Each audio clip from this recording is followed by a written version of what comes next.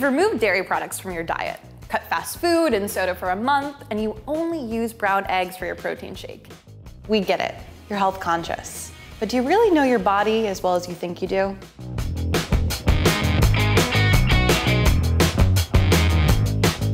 While it's comforting to believe that your fingerprints are yours and yours alone, this is not necessarily true.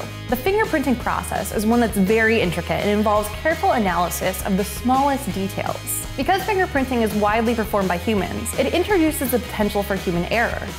It's also impossible to acquire the fingerprints of everyone that's ever been or ever will be alive, meaning sorry, but there's no way to prove your fingerprints are one of a kind.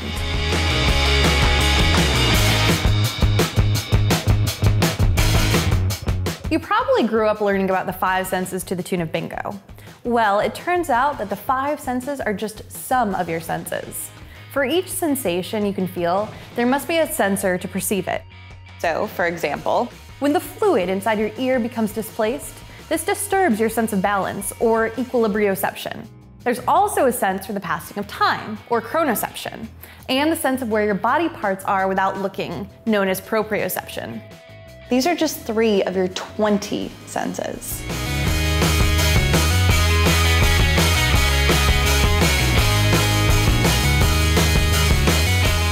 Waking a sleepwalker isn't as dangerous as it's said to be. Mostly.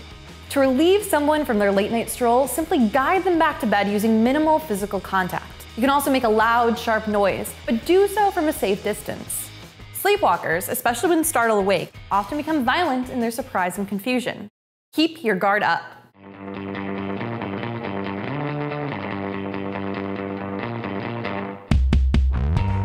That inebriating warm buzz can become a hazard to your health, especially in the colder months. As alcohol enters the system, the blood vessels in the skin begin to dilate. This phenomenon of creating false warmth simultaneously lowers your core body temperature, where it really matters. The blood being directed towards the skin also gets closer to the cold air, dropping its temperature before it returns to the core, and increasing the risk of hypothermia.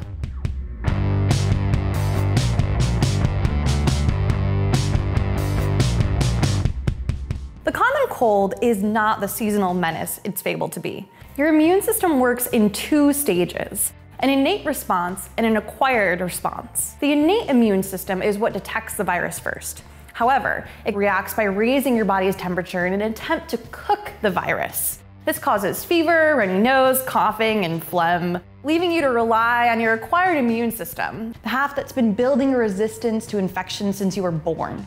The acquired immune system is left to defeat the virus, as well as suppress the symptoms created by the innate immune system.